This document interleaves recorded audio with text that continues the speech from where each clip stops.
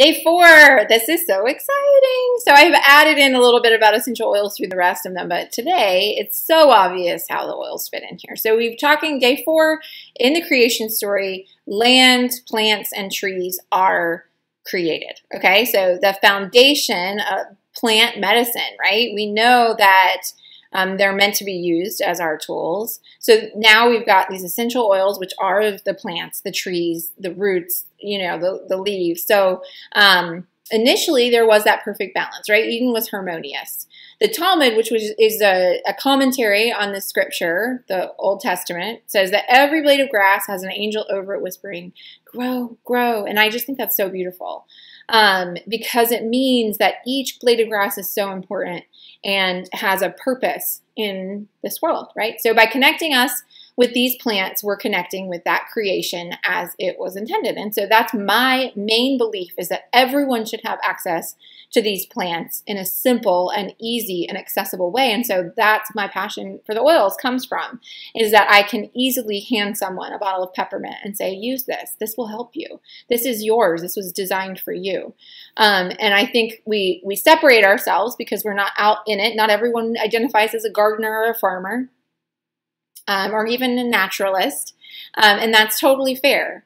But it is really important that we still, though, incorporate these tools into our lives because they are one of the balanced additions that we need. We crave it, we need it. So I love the oils for that reason. And today I'm going to talk about cedarwood.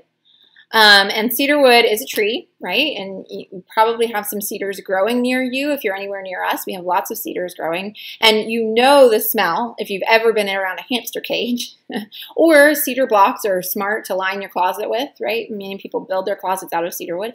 And think about the properties. Why do they do that? So cedarwood is a very useful tool, and we use it a lot.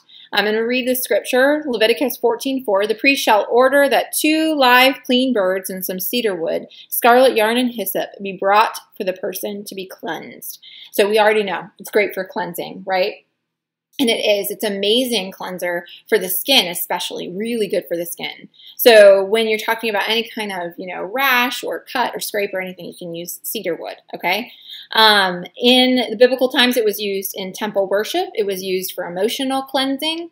It was used in the embalming process alongside myrrh. It enhanced mental clarity. And it was also used as an insect repellent. So we, of course, can use it for all those very same things. It's great for opening the airways, and it's also great for sleep. So we use cedarwood a lot as a part of our sleep routine. It's very calming and soothing and helps settle that brain down so that it can get into fully kind of rested state. And it actually helps the body produce its own melatonin. And commonly people use melatonin as a supplement to help them sleep. But what we can do with cedarwood is use it regularly, and it helps develop your body's ability to make its own melatonin so that you won't be reliant on this melatonin and need more of it over time. Okay, so we love cedarwood for that reason. And it also is a very amazing tool for opening brain pathways. So you can use it, smell it.